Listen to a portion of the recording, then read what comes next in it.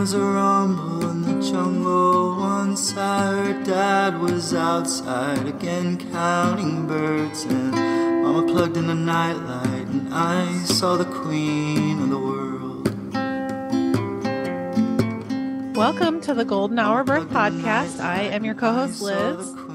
And I'm your co-host Natalie, and tonight we have Tia from North Carolina on. Tia is a photographer and money coaching with women primarily. I'll let her explain more about that. But Tia, thanks so much for coming on. We're happy to have you. Thank you so much. I'm so happy to see other women right now. Love it. So if you want to go ahead and just tell us a little bit about yourself and your family, and we can go from there. So I am a military spouse it'll be 15 years next year. And I have two beautiful babies. They're not babies anymore. One is 19 and one is 13. And yes, I'm an entrepreneur. I started off as a photographer, a portrait photographer, and branding photographer for women entrepreneurs, which led me into money coaching for women, because that really helped me and my business really make money. And I wanted to help more and more women grow in business and not get so frustrated. So that's what I do. And I love being a mom. I've wanted to be a mom my whole life. That's awesome. So if you want to kind of go ahead and go into just finding out that you were pregnant with your first, and then what their pregnancy was like. Okay. So I was married before. So she is from my previous marriage, and we wanted to have a baby and tried, because I'm a numbers person. And I was like, you know what? And this is before all the things happened with Columbus Day. But as I grew up, so I'm in my 40s now, I wanted my child to have a long weekend birthday, and I timed it out so like she would be born around. That was my first try, and it worked. And finding out, like, we planned this. And then the moment I found out and took the test, I was like, what did I just do? Like, all of a sudden I understood, like, morning sickness. I understood like all of the things, because I just altered my life. You can't go back. Mm-hmm. And then I was excited. I was just, because obviously I wanted to do it. But like at that moment when you realized, oh, this was like a life-altering decision. Mm-hmm. With her, the only things that I can say about the pregnancy was very textbook. I only threw up once, and that is because I had food poisoning, but I felt ill most of the time. At the beginning, and I was exhausted, and I was sure I was having a boy, and then they said, no, it's a girl. I was like, are you sure? It was like, the only reason why I knew she was alive, every day she would have the hiccups. So I felt her. I was like, she's still there. She's still good. So fun fact about me is I wanted to be a midwife way back in the day. And I studied everything about pregnancy, and I loved all the things. I kept a journal. I was very type A about pregnancy. And I remember craving colors. Like, I wanted everything pastel, and I wanted lobster and strawberries. Like, it was very bougie pregnancy. And, I love it. I had her on her due date naturally, like, woke up at 4 a.m, and I was like, oh, this is real. Like, and then I started throwing up for sure. And we had to drive an hour. I was up in New York, and it was beautiful. It was fall. So the drive there was gorgeous, except every bump was terrible. And I had a midwife because I had a pretty normal pregnancy. I was 25. And I wanted everything natural. I didn't take Tums. I didn't take anything. I was like super paranoid about everything. But the day that I was in labor, I was like, can I chew a baby Tylenol? And then I immediately threw it up. So that was pointless. And I didn't have my water break until like right before I had her. And then I got in the birthing stool. And the first push, I was like, I'm not doing this for very long. And my husband at the time was behind me, and I was down on the floor in this birthing stool. And he was wrapped around me, and they were like, okay, now push. And my mom and my grandmother in the room, and like all the people. And I was like, I can't. And they're like in unison, yes, you can. And I was like, no, I mean, I can't move my arms because he was squeezing me so tight. Like he would push when I was pushing, but I had her out in 22 minutes. I was like, I am not doing this. Like I screamed for my mom and she came over and she tapped me on the shoulder and she's like, I can't do anything for you. Like, thanks. And then I remember laying on the bed and I was looking at her and she was huge to me. I was like, how the heck did that just come out of me? She laid her on my belly and I was like, oh, what? Like, it was so euphoric. The feeling of being done. It was the best high I've ever had in my life right after, until you do the afterbirth, which no one talks to you about. Mm-hmm. That sucked. But when I saw her little face and I thought, oh my gosh, how is she mine? She is so beautiful. And that's when, so I was bullied growing up and I was told that I was ugly and all of the things. And I really believed it until I saw her and I saw me and I was like, she is gorgeous. I just didn't know how pretty I was until I saw her. Aww. And that was beautiful. And after I gave birth and I did the breastfeeding, I breastfed for almost a year and a half with her. And it was rough just because the latching, and she was like a shark. Like I would have bloody nipples. It was rough, but I did it. And she looked like a little person, like this little muscular thing. And she was 7 pounds, 10 ounces. So very normal, like very average, but she was beautiful. And we had a lot of tragic things happen right after and during that time. So like I said, we were living up in New York and my sister was pregnant at the same time and she had her daughter a month later. So they were 6 weeks apart and she looked like a normal baby, like Buddha belly, the whole thing. And mine looked like a soldier came out. Like she was just so muscular. But my husband's best friend had committed suicide and I had just had my daughter and was very distracted by that. So I had figured it out that day that something bad was going to happen. And I was going to talk to my husband that night because I could just feel it. But pregnancy, I was distracted. And I always felt like, I wonder if I wasn't, would I have been able to figure it out earlier? And then a month later, we needed to get out of that town because it was a small town we grew up in. My brother lived in South Carolina, so we moved down there. And then as we were traveling down, mind you, I had one dog, 2 cats, ferret, then. It was nuts.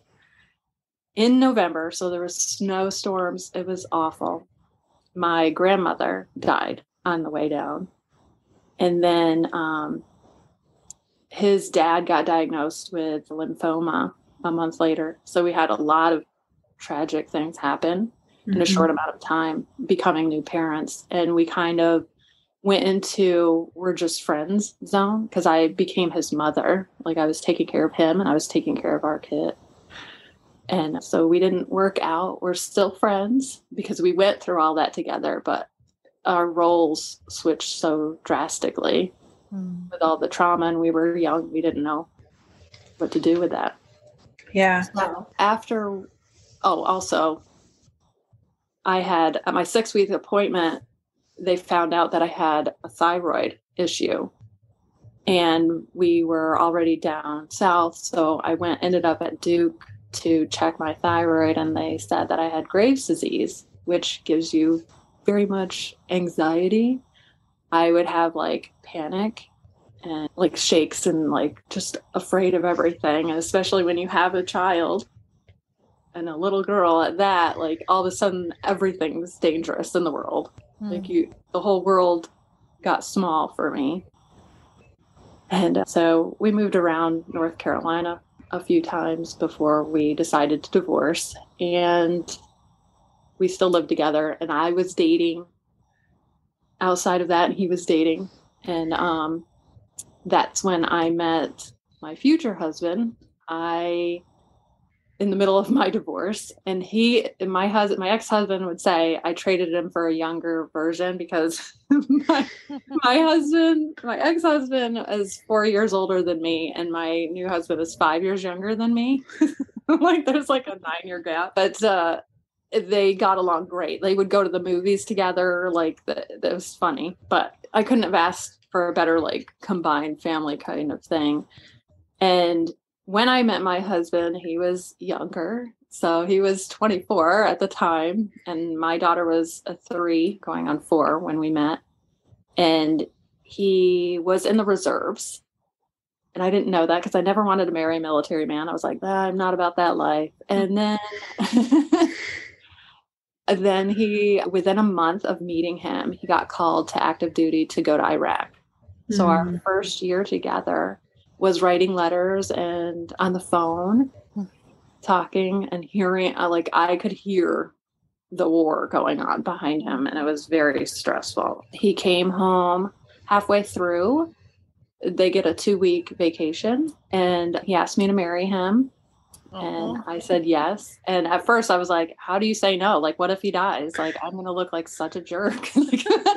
But no, I did really love him. There was something about him and I when we met, and it couldn't have taken place any other time because there was no way I was going to look at a younger man like that. Like, no.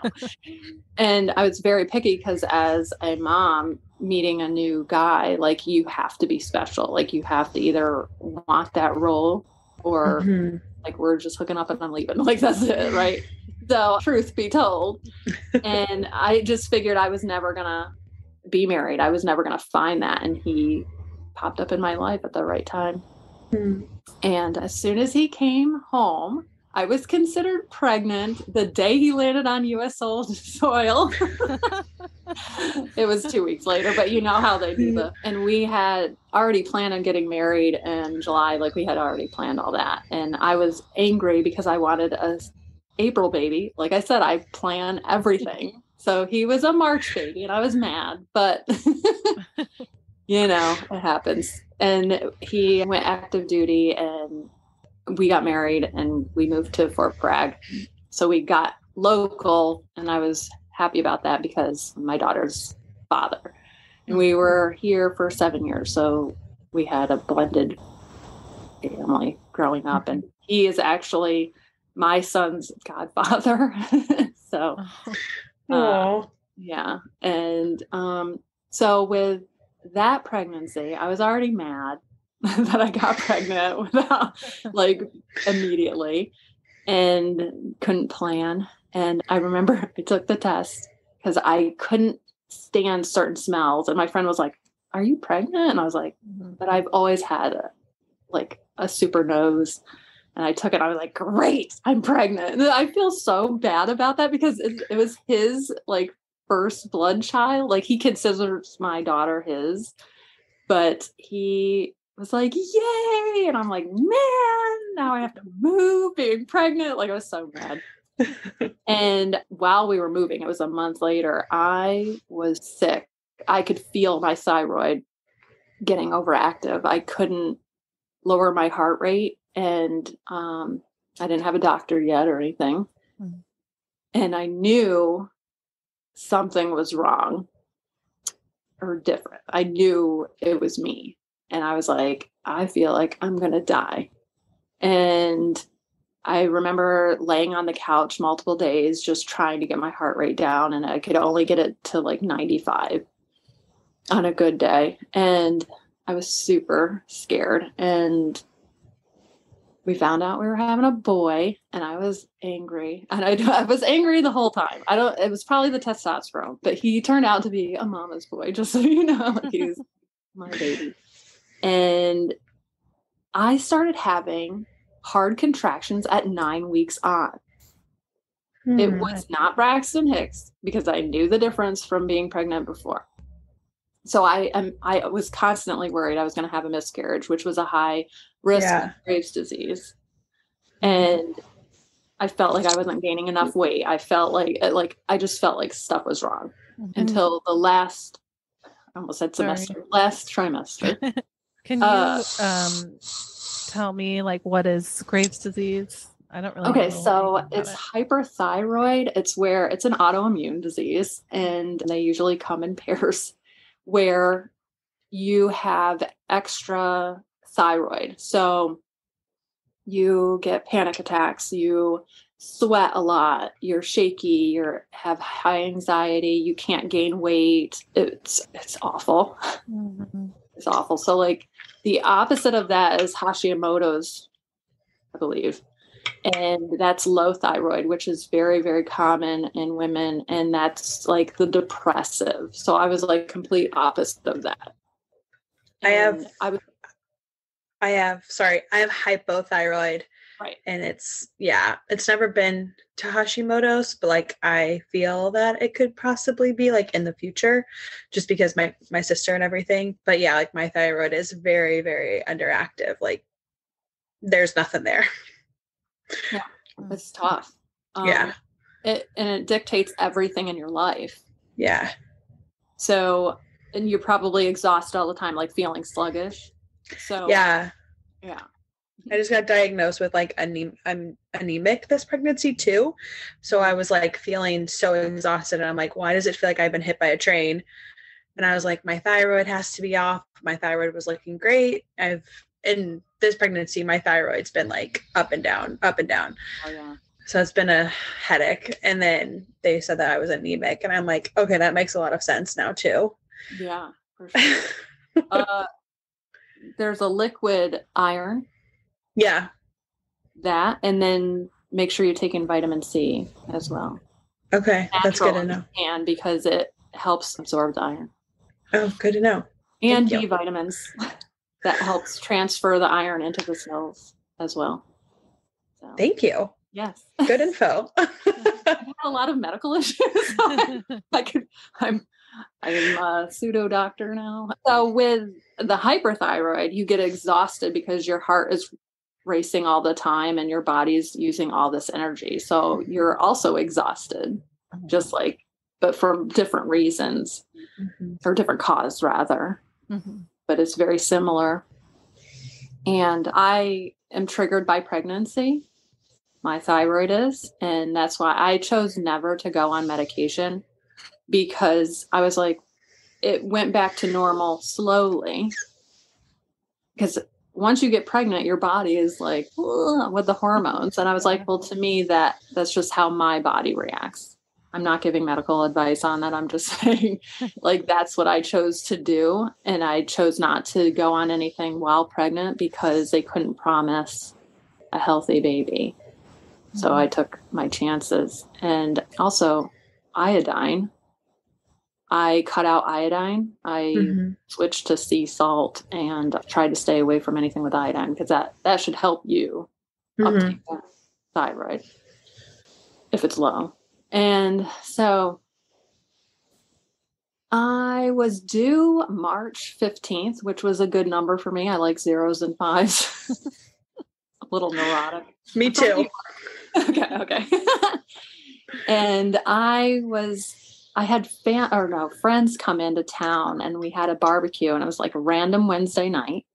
It was the 11th. I was like, I'm not due. I had my first on her due date. Like everything should be fine. And I was cooking shrimp scampi. We were singing rock band. Like I was literally singing and I was still having the same contractions. And if I walked too much, they would like amp up and then I'd sit down and they would go away. So I just thought that was happening. And my friends were like, you sure you want us to leave? Because they were 2 hours away. I was like, yeah, I'll be fine. I'll let you know if anything happens. But like I was talking through the contractions because I was used to them. And every night I would have my cottage cheese because it helped with the heartburn. It had to be live active cottage cheese. And my husband, he had always said, oh, we're going to go to the hospital and it will take hours. I told him like, it's usually that. So that night, and I told him he wasn't allowed to drink beer or anything, but I allowed him to have one beer that day because we were having friends over. And that night they all leave. I have my cottage cheese. I'm laying in bed and I'm like, oh, I feel like I have to go to the bathroom. I go to the bathroom and I was like, maybe we should go get checked out. So I am on next to the crib, like doing my swaying back and forth, stretching my hips, and my water breaks and my pants fall all the way to the floor. I was like, oh crap. And I'm just waddling to the toilet. And all I'm thinking is they're going to make me have this baby. Like within 24 hours. And if he doesn't come, they're going to cut me open. Like that's what's going on in my head. And I waddle to the toilet and he calls his mom and tells her, and she was like, I already took a Tylenol PM. I can't drive. And hangs up. And I was like, I need a bucket. I'm going to throw up. And he gets me that. And then he's like, can you make it to the car? And I feel down there and the baby's head is there. And I was like, I'm not making it anywhere. Could you call 911, please? Oh my God. Oh my God. And I literally stood up, 2 pushes, sat back down. I had grabbed him and twisted him. I randomly read the chapter twice on if you have to give birth by yourself. So I knew what to do. And it was like second nature. And I just put him on there and I was like, oh, he's got blonde hair. I have very dark hair. My daughter has very dark hair and my husband has blonde, but I didn't know if he would. And he did. And my husband looked like a deer in headlights. He just stood there watching me do this. And he's like, all of a sudden he snapped back in and he's like, is he breathing? Like he started freaking out and he gets a towel and I had the umbilical cord and I had lifted it up and did the whole thing. And because that's what you're supposed to do. And I pinched it just so no blood would go back and called 911 and the ambulance came and the firefighters and everybody comes into my bathroom. And I had a huge bathroom at the time with a stretcher and they're like, oh, he's already here. I was like, yeah.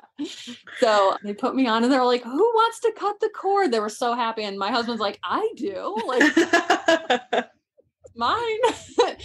So he cut the cord and they took my blood pressure and they were like, you have the best blood pressure I've ever taken. I can't believe this. So I tried to latch him on as they were taking me to the hospital.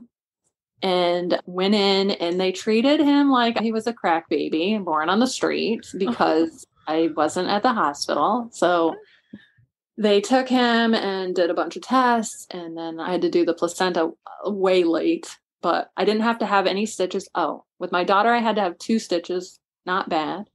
And with him, nothing. They called it road rash, like where you just stretch out. And that's what they said. I was like, okay. And I remember going to my 6-week appointment and I said, since you didn't do anything, can I get money back for this? No, you can't. It's like a contract thing. Like, so just so you know, even though I did all the work at the end, it didn't really hit me until we got home 2 days later and I was showering and I washed my belly and I was like, oh my gosh, I just had my kid by myself. Holy, like, oh my gosh. Yeah. But it was the easier recovery because I wasn't in anguish of hours of like strolling around. Like with my daughter, I felt like I got hit by a truck, like literally. Everything on my body hurt after I had her. And with him, it was so quick that I was just doing normal things that I recovered pretty quickly. So that was a bonus. Yeah. Did you have like doctor or midwifery care with your son? Yeah, I had a midwife. That's why, like, you do back then, I don't know what they do now, but you sign like a contract type thing and the insurance pays them for the entire thing. And that's why I was joking with her. I was like, well, do we get some money back for that? Because you pay for the entire pregnancy and delivery at once. Oh, gotcha. So what did she say when you were saying that you were feeling contractions at 9 weeks? Nothing really. They were just like, oh. Did they do more like testing, like stress test or anything like that? I mean, I did all the normal stuff. I didn't have anything going on. I don't know. It was very strange. Yeah. I just thought it was the thyroid stuff. Yeah. Yeah. But I will say that he was skinnier than my daughter and the umbilical cord was way tinier. So I was worried about that because he kind of, to me, he looked a little bit sickly. He wasn't, he was okay. He was less than my daughter. He was 6'10", I think. Still full term. He was only 4 days early. So I would consider that okay. And he had never, so my daughter was always on the 95th percentile for height. And my son didn't even get on the chart, like on the height chart until he was like over a year old. Like he was just tiny. So I thought my daughter was going to be tall. So most of her life, I was like, you're going to be taller than us. She made a bet with my husband now $50 that she would be taller than him. He's 5'9". We're tiny people. I'm 5'4". And she's my height and she's pissed still. And my son just passed me. So I don't know. He might be taller than all of us. So it's so random. You can't go by those charts, you know? No, you can't. It's so random. So how was your like thyroid and Graves' disease after you had him? Okay, so it was high. But it started going down slowly. And I decided, because I was breastfeeding him as well, and I breastfed him for about 1.5 years as well. And it took about 5 years to get, like from pregnancy until about 5 years to get in the normal range for my thyroid. Yeah. Did you take anything? No. Just watched what I ate and was like very just conscious of it. Yeah. Yeah. I've been taking levothyroxine my whole life because I was diagnosed like right after birth, and like I'm just at a crazy number now. It's ridiculous. Yeah. I've never been this high. Okay. They just keep adding. So yeah. Yeah, that's gotta be hard. I've never had to. That's the other thing too with thyroid medication, is that your thyroid naturally changes every day. So it's hard to figure out like what dose is good for you. And I was like, I am not about to ride that train while my body's trying to go back to normal and then adding stuff. That's why I chose not to. I was like, I gave myself, I said, if it's going in the right direction, then I'm not going to do anything. But if it had stayed or done something, then I would have for sure. So I was just like, well, I'll just let my body see what it does. And I got lucky. Yeah. With that. Good. Unlucky in other things, but you know, win some, lose some. Exactly. So after your friends left from like you saying that you were in labor, how long was that? Like an hour. They turned around and came back and got to see me in the hospital. Oh my gosh. They were like, that's wild. Because it was my maid of honor was there. Like she was like, I missed it. Like she was so mad. But she got to be one of the first ones to hold him. So it was nice to have them there. We're almost there. That would have been wild. Yeah. A house full of people. I'm fine. I mean, we have pictures of that too. Like I'm posing, I'm singing, I'm doing, because at 9 weeks having contractions, like I was so used to it. Yeah. I was like, I'll for sure know. I knew something was up because I was like, it's a little more, but I was like, is it because I'm stressed because I'm hosting a party? Is it because I've been on my feet all day? But I should have known because I did have some start showing. And I was like, but that could happen days ahead. Yeah. But still, even I was like, but I need to see these pictures. Okay. So I'll have to ask you for them. And also, like, it's just like so wild how everybody's body is so completely different. Because you were like, I was used to the contractions. Well, like some people, you know, would go to like their 40-week appointment and be like absolutely 0 centimeters dilated. Yeah. It's like wild. Yeah. I mean, Well, I had a doctor's appointment the week before, and I think they checked me. I was like 2 Yeah. centimeters, but like that's normal in that, Yeah. But that's the strange thing about the human body is that it kind of knows what to do on its own. And things can happen so quickly. So I calculated like when they started. So with my daughter, it was textbooks 12 hours. I started at 4 in the morning, 4:30, and I had her at 4:22 in the afternoon. And that was great for me because I got to sleep the night before. I feel so like that was another reason why I was just angry the whole pregnancy for my son. Cause I was like at night and I was like, man, all right, I'll go get checked. Like I was so mad, but I got my wish. I didn't even have to like have him at the hospital. But from start to finish of when I think that I started actual labor, it was about 6 hours. So it was like half the time. And I had talked to my aunt on my father's side, which I tend to medically fall in line with that side of the family. And especially my aunt, I've gotten every disease that she's had. So it's kind of falling in line. But she said every pregnancy, it would half the time. And I was like, oh my gosh, I would only have like a 3-hour. I would not have time. But it also, my mom too, she had 3. I was the oldest. And with my sister, she was the youngest. She had her in the ambulance. She didn't even get to the hospital either. So, oh my God. Wow. So, yeah. Yeah. You guys have some bodies that know what to do. Yeah. Yeah. And then my sister had a really hard, she didn't get that. My sister had some issues and she ended up having 4 kids. But I knew like with my pregnancy with my son and like my thyroid and getting older, I was like, I don't think my body could do it again. Even though I always wanted to be a mom and I got that. I got my wish and I had a boy and a girl. I couldn't ask for more. So Yeah. very blessed. And they're terrific kids. That's awesome. Yeah. So, well, I don't think I've said. So she is 19 now. And she's so funny. When she was little, I had her try everything. And the only sport that she was actually good at, because I always wanted to be a dancer. And I was like, she was terrible, like terrible.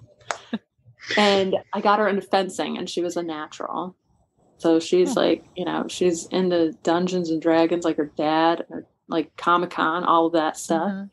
And then my son, I started him in soccer and all of the things. And he has been in dance since he was 3. He is an amazing dancer. So I got him a dancer. It just came in different forms.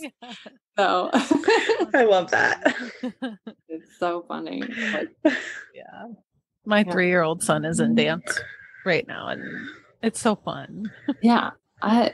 He's loved it. I mean, right now, after middle school, I homeschool now. He was bullied pretty bad. So he's kind of like trying not to be a dancer. And I'm like, you were like blessed and skilled in that. It's learning the balance when you're raising your children of being okay with who you are and exploring all the things. Like, it's just so hard. And like I said to you guys earlier, I'll share this little bit of advice because I don't think we were recording at the time. It's hard all the time. It just changes subjects. So, and motherhood and life is just, it's one grief after another. Like when you find out you're pregnant, you're grieving the life that you had. And then once you're not pregnant anymore, you're grieving that you don't have a baby in your belly anymore. And then when they start crawling and you don't have an infant anymore and you don't have a baby anymore. And it's so strange because when I think back to when my son or daughter was a baby breastfeeding, like obviously I can't pick, it's a totally different person. So you grieve that little baby. And fair warning, when they graduate and leave, all of those things that you've gone through and grieved, it's all accumulated into one event when they leave. I didn't think it was going to feel like that because I was trying to prepare. You can't. Like, it's like, it's just, what it's like. Like it's just something that you can't control, and you just have to go through the motions of feeling it and accepting the cool things of the next level, you know? Yeah. You're leveling up. Yeah. I'm at level 19 right now.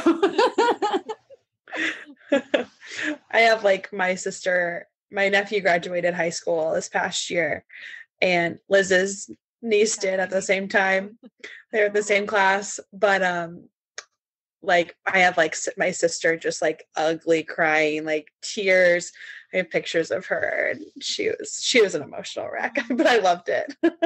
Yes. I didn't cry. I was shocked I didn't cry. I didn't cry until,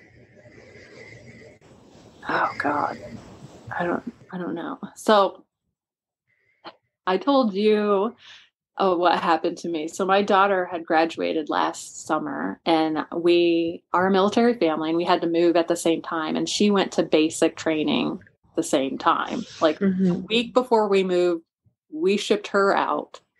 And then we had the movers come, and then we had to move. And I have ulcerative colitis, which is an autoimmune disease. And I was under a lot of stress. My husband had just got back from Korea. He missed my daughter's senior year. He missed her graduation, all of that. So within a month, he came home, she left, we moved, and I started failing. I started having a flare, and we didn't find housing for about a month. And so I couldn't find a doctor for another month. So I was bleeding constantly, and I became bedridden. And it was the height of COVID for the area that I was in. And the nurses were like, don't go to the hospital. So I stayed home, and I got a blood clot from my belly button all the way down my left leg, and had to go to the hospital, had blood transfusions, had a filter put in, and tons of medications and all the things. And I had a home nurse and home physical therapy to learn how to walk again. And so I was going through all of that as my daughter was going through basic, and I couldn't share that with her because I didn't want to distract her. Yeah.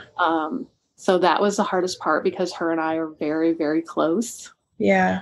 It's sort of like being a mom, you sacrifice a lot of things and protecting them in certain ways. And I was so scared. Like that made me fight so hard to survive, because I didn't want her to just like all of a sudden mom died, I went away, and that would like leave her with so much trauma.